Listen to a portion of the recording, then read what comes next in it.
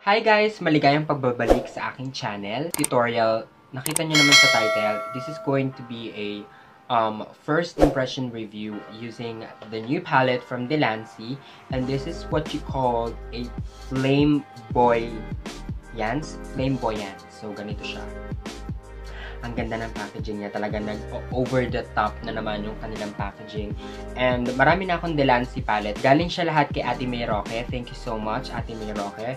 Ilalagay ko yung online shop niya sa description box down below. And ganito yung itsura. Holy crap, ang ganda, diba? Hindi ko guys alam yung exactong price nito. Basta ilalagay ko na lang siya yung price dito or sa description box down below. And yes, marami akong Delancey na palette. And ito lang yung super nagandahan talaga ako pagdating sa packaging. So ganyan siya din. Pag inopen mo, andito lahat yung mga magagandang kulay. And syempre, titignan natin kung maganda ba yung kanyang pigmentation. Kasi nga, diba, ang ganda, nakakaakit yung packaging. Pero pagdating sa pigmentation, tignan natin kung bongga pa siya. Okay, so I already did my foundation, concealer, and also the setting powder. So pupunta na tayo sa ating eyes para hindi tayo medyo less sa oras. So ang una kong shade na kukunin is etong Jax. Ayan, which is parang neutral brown. Nude. Oh, medyo powdery siya. See? Look. Ang daming fallout. Anyway, so i-apply na natin siya sa ating eyelids. In fairness, mukhang pigmented siya. Hindi ko pa masyado nakikita yung kulay kasi nga nude pa lang yung nilagay natin. Tingnan natin pag may ibang kulay niya. Now, for our transition color, I'm going to get this one. Ang name niya is yung Brule. Ayan. Medyo may pagka parang mauve color. Tapos, ilalagay natin sa ating crease area. Ganun naman yung lagi kong ginagawa pagdating sa eye makeup. Lagi ako naglalagay ng transition shade. So, tapos ilalagay nyo lang siya sa crease area.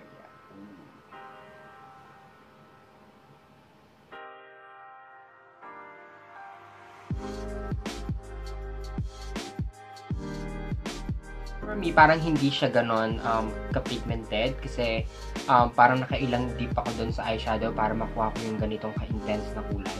But, buildable naman siya, guys. So, kahit i-dip nyo siya ng i-dip ng paulit-ulit, it's buildable.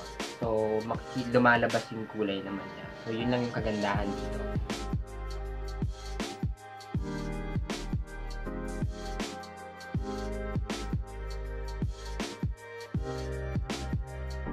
Kukuha naman tayo ng ating smaller brush. Then, kukunin nyo lang yung Brule ulit, yung ginamit natin sa crease area.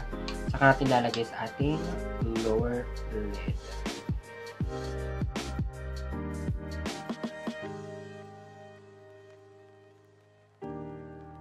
Shade naman na kukunin ko is etong Omen. May pagka parang deep maroon. Ay, not deep maroon. Parang may pagka deep red.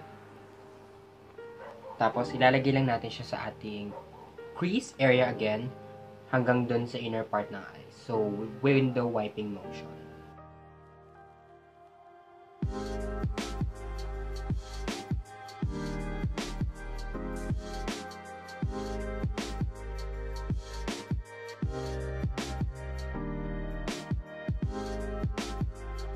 In fairness dito sa Omen, guys, ang ganda ng pigmented niya.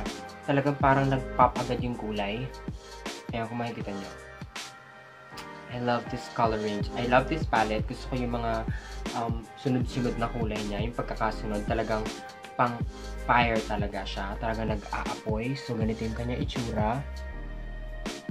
Next eyeshadow naman is etong Mythology. So, medyo may pagka parang deep cherry pink or maroon na kulay.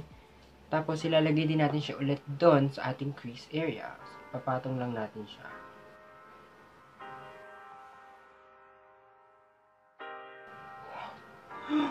Wow!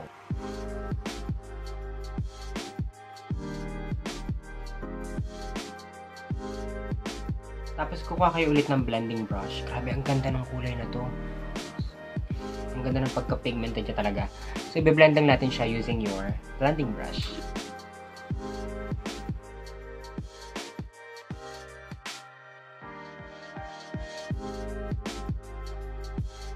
Next, kukuha tayo ng concealer. Ayan, gagawa na tayo ng halo eyes. So, kukuha ko ng concealer, then i-apply ko lang siya sa center ng lid. Then, spread lang natin.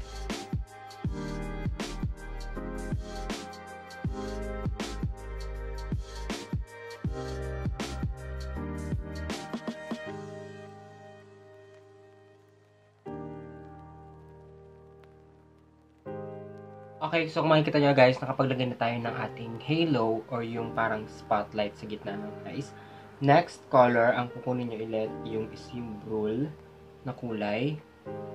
Tapos ilalagay nyo lang siya sa mismong outer part ng eyes.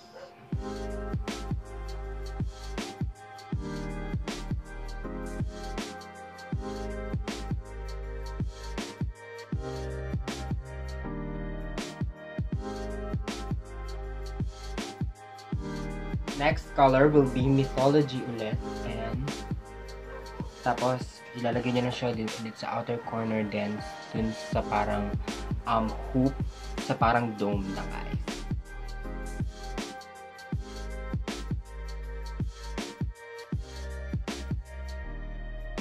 Okay, so tinry ko tong dalawang shade na to. Itong Hunt and also this Chase.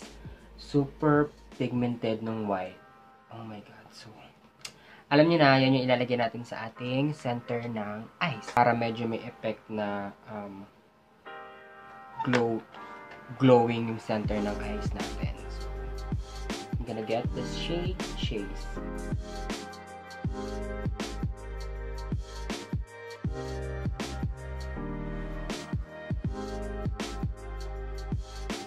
Hindi ko rin maglagay ng Chase sa inner part ng eyes. Wow, grabe ang pigmented niya.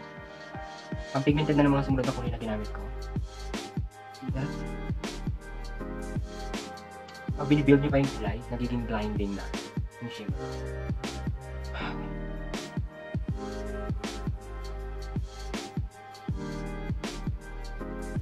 I'm gonna go with this NYX Jumbo Pencil in Black Bean. Maglalagay na ako sa aking waterline.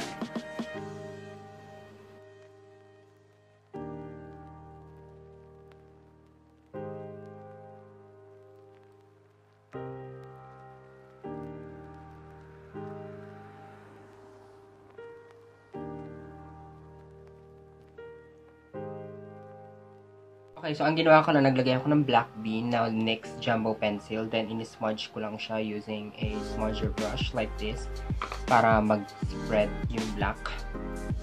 Para medyo intense yung kulay. Now, we're going to put some liquid eyeliner. Ang ito yung gagamitin ko, yung Colorette na Intensifeye liner. Then, mag-weaving lang ako ng eyes.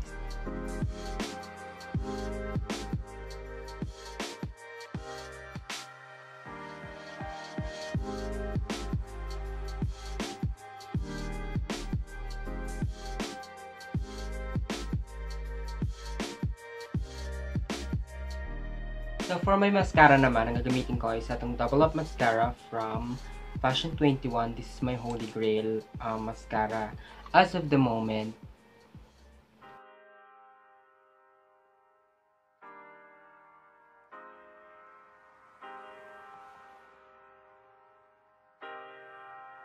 Now, it's time for our eyelashes. Gagamit tayo ng bagong pilit mata today. Ito yung gagamitin ko. This is from She's Dazzled Glam Lashes. So, ganito yung kanya itsura. Oh my god. Like a holy moly crap. Nakalagay dito, too glam to give a damn. So, ganito siya. Hindi ko alam kung ano siya eh. Walang nakalagay na name. Kung anong shade. Oh, Foxy. Yan.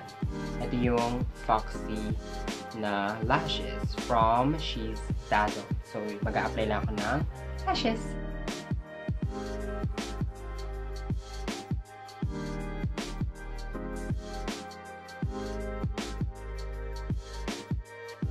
So, I'm going to do my contour na. I'm going to use my Detail Makeover Contour and Blush Palette 4-in-1. Then, magko-contour lang ako ng aking nose, forehead. Kailangan maging Pia. Words back here. So, contour is life.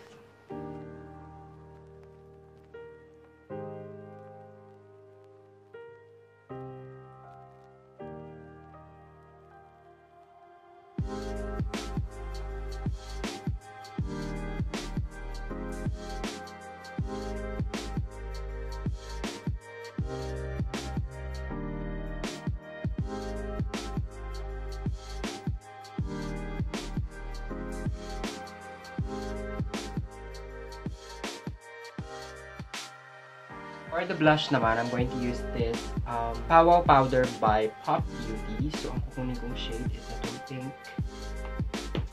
Barbie pink. Then, brush nyo lang siya sa temple.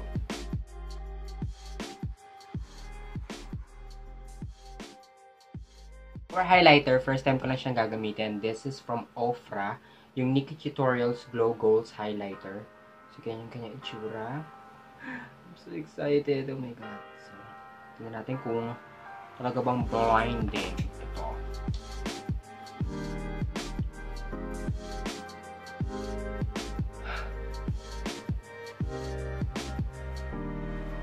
What?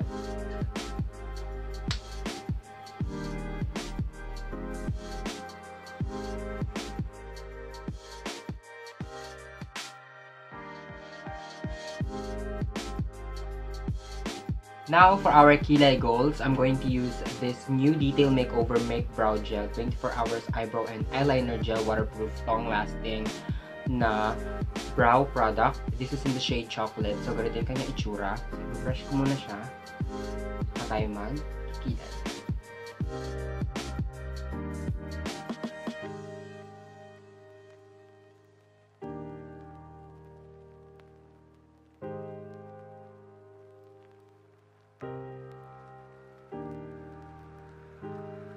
Now it's time for the last part, which is the lipstick. So I'm going to use this Careline Matte Liquid Lipstick in the shade Upperhand. So medyo may pagka parang deep plum siya. So I think this one is perfect for our lip color.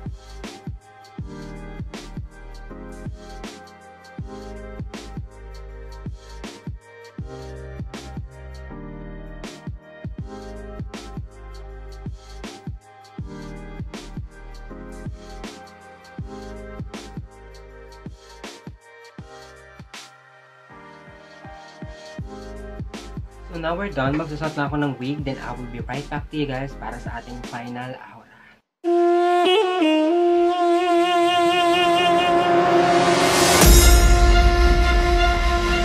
These mortals have awakened the gods of old. We rise from our slumber.